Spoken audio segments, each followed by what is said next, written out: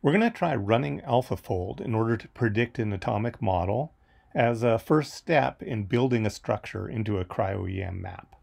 So let's load the map. It's from the EMDB. Its ID is, let's see, 23883. So I'll say open 23883 from EMDB. So this is a transmembrane protein. Let me raise the threshold level. So you see a domain at the top. That's the transmembrane protein, and it has an antibody or fragment antibody bound at the bottom. This protein we're looking at that transports omega-3 fatty acids across the blood-brain barrier. And it was published, I believe, in Nature just recently, in the last few months. It's a 3 angstrom resolution map. And the transporter, this transmembrane protein, is from chicken. So we want to build an atomic model into the map, and we're going to try to find a starting structure, and we're going to try to use AlphaFold. So let's bring up a tool for looking at structures in the AlphaFold database. This is a new tool in ChimeraX. It's under Structure Prediction, Tools, Structure Prediction, AlphaFold. You need a September version, September 2021 or newer version of ChimeraX, otherwise that tool won't be there. So I brought up this panel, and I can now paste in here the sequence of the protein, so of this transporter protein. So I have the sequence in a web browser. Let me get that, and I'll copy that, and we'll just paste it in. Now the AlphaFold tool can do a number of things. It can fetch the very best matching structure in the AlphaFold database of pre-computed structures, or it can search and find all of the similar structures, or many of the best scoring similar structures. Let's do the search option. So we'll do that. There's probably some messages in the log here about this search. Let me see what the log says. So it's doing a sequence-based search with this chicken sequence, and okay, it's produced the results. Let's see, things are a little crowded. They appear down here. Let me stack it on top of my log panel, and we'll scroll down, and it shows the hits it found in the AlphaFold database. The AlphaFold database is hosted at the Protein Data Bank, and it has protein structures from 21 different organisms: human, rat, mouse, E. coli, Arabidopsis, many of the model system organisms, but it does not have chicken. So we look here, we see the hits. We have a hit in rat and human, and in Daniel Rerio, zebrafish, mouse. Okay. So we can look at these structures, and those might serve as a starting point. So if I just click on this link for rat, we'll get the transporter homolog for rat. And here it's off, it appeared, but it's off out of view. Okay. So let me hide my map. And then we can look at this. The color coding on these AlphaFold structures are blue, where it's very confident that it has the right structure, and yellow, less confident, and red, still less confident. Okay. So we could fetch other of these structures. If I go here, I can click on the human one, and we'll fetch the human structure, the zebrafish structure, and we see they're just stacked up here, and they're quite similar to each other. Some differences. Now the problem is these all have different sequences. Let's see how different a sequence. As I loaded these, some messages appeared in the log. Let me show you the log panel. So here it says for this zebrafish sequence structure we just loaded, the AlphaFold model for zebrafish is 69% identical to the chicken sequence, and covers 94% of the chicken sequence. And if I scroll back, Here was the human one, 75% identical with 97% coverage. And the rat one, 74% identical with 98% coverage. Now the trouble is we want to make a model that's exactly the chicken sequence. So one approach to doing that is to run AlphaFold on exactly this chicken sequence. So let's do that. I think what we'll do, let's close these three atomic structures just to clean things up a little bit. I'll close those, show our map again. Let's see, let's center on that. And let's go back to the AlphaFold panel here. We've got our sequence, and this predict button will run AlphaFold. So at press the predict button, and it brings up this panel.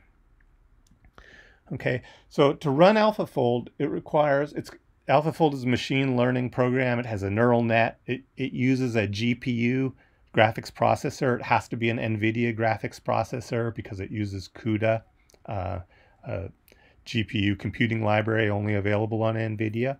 So I'm on a Mac. We're gonna have to do this on another machine, and this ChimeraX tool does it on Google servers.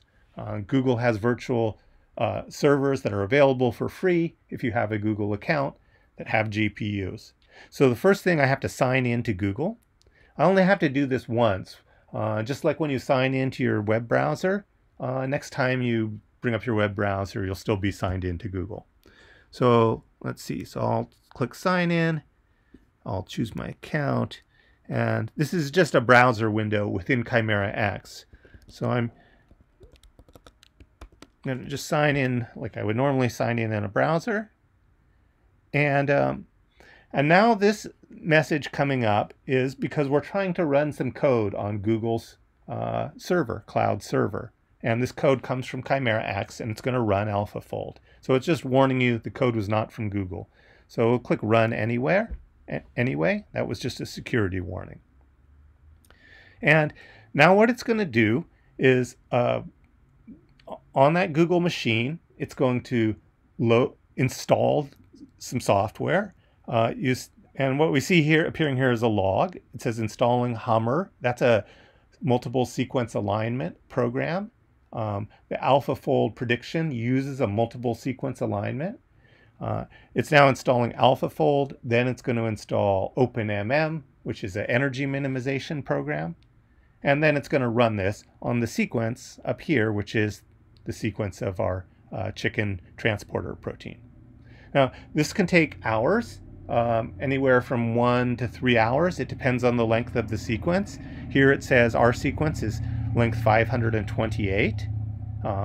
So we're not going to wait for that. I've run this previously, and so let me bring up the what this panel looks like after the run has completed. Let's see, where is it here? Yeah, here we go. Okay, so this is just an image of the same panel. At the bottom, I see it says 1 hour and 47 minutes. So it took 1 hour and 47 minutes to predict the structure, and we see what the log will show after it's done. So it did these installations we just discussed. It then searched the chicken sequence against about 100 million sequences, a large number of sequences, 150 gigabytes of sequences. That took about a half hour. Then it computed 3 models using the AlphaFold neural network.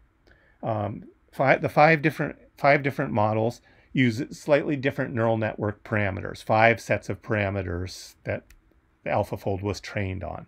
And then it takes the best scoring model and it energy minimizes that with OpenMM. Okay, and then it loads automatically into ChimeraX. So let me, since we're not going to wait for that, go back here. Let me close this, and I'm going to just load that best fitting structure. So let's see. Yeah, I'll show you where it is. It ends up under the downloads directory under ChimeraX. This is where ChimeraX fetches lots of data from databases, and then under AlphaFold and Prediction 13. I've made 12 previous predictions of other structures. So I go to prediction 13, best model. All right. So it's not aligned with a map, of course, because it doesn't know anything about the map. But in blue, there is our model predicted from AlphaFold. So let's fit it into the map now. I'll just move it by hand and then do a little local optimization of the fit. So to move it by hand, I'm going to just control click to select. I can just select one of the residues. There's a little green outline. And then on the right mouse mode, I'll choose Move Model. And then if I have a 3-button mouse, I can use the right mouse button. On my Mac, I'm going to hold the Option key and just drag it over to my map, to the map, and try to get it to fit reasonably well. Okay, this is going to be a little bit tricky, and what would help is if I could see the alpha helices in the map. But because the map is at 3 angstroms resolution, it's sort of too much detail. So I'm going to make a slightly lower resolution version of the map where I can see the alpha helices clearly. I'll do that with some Gaussian smoothing. I'll say volume. This is just a typed command into ChimeraX. Volume Gaussian, number 1, that's the model number of the map. And standard deviation 2, that's the width of this Gaussian. That corresponds to a resolution about 4 times bigger, like 8 angstroms resolution. So let's do that. And there we go. There is the map being shown at a very low contour level. I'm going to hide our close our AlphaFold tool here because we don't need that anymore. So I can make this a little bigger, raise the threshold level. Okay, so you see now I can see the helices clearly in this map, and I'm going to try to align my atomic structure. There's one helix that's especially long here in the bundle. I'm going to use that helix as a guide. Just tell you the trickery I'm using to make this. So when I use this mouse mode, it just translates left and right. But of course, I need to rotate it too. And so if I hold the Shift key with the right mouse or with the Option key, then I can rotate it as well. And I see my long helix here. And I'm going to move that over. So there's a little bit of fiddling around here. And I'm just going to get it somewhat close. This is probably close enough.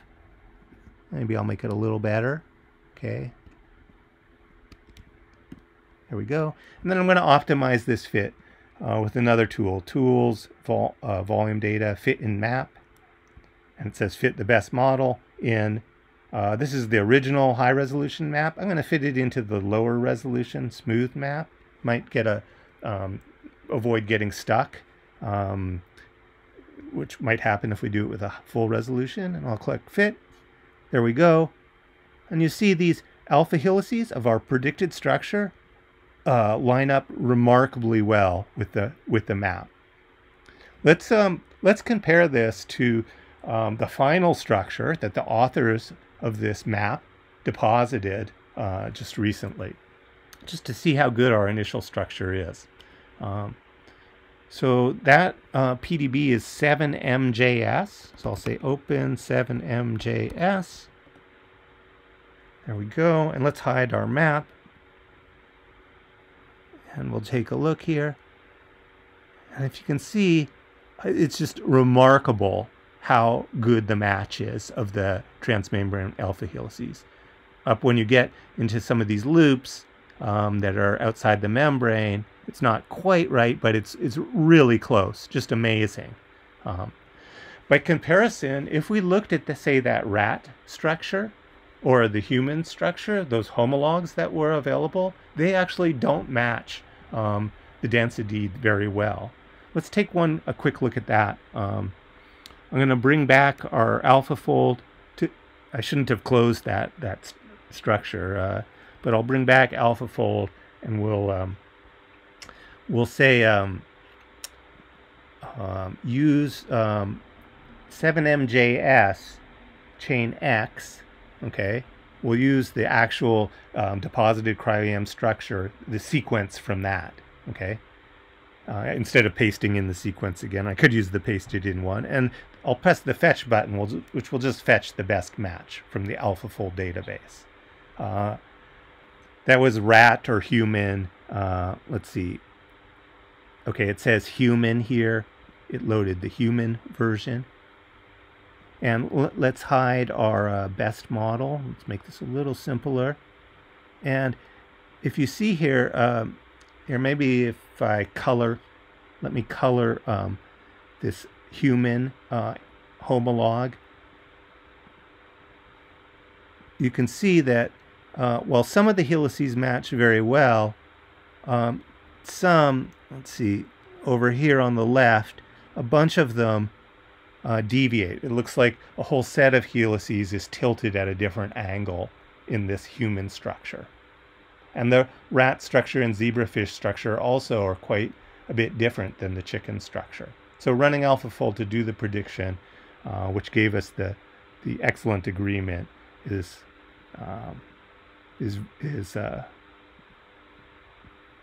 a lot better job of getting actually the correct structure. Okay, one more thing I want to say about this AlphaFold. I ran it with a service called Google Colab Pro. I didn't use the free version. The free version is limited to a couple hours of use per day.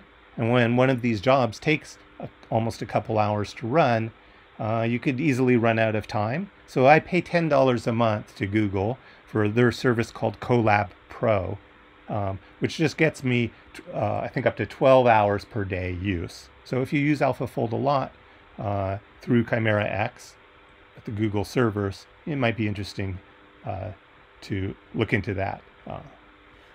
Okay, thanks for listening.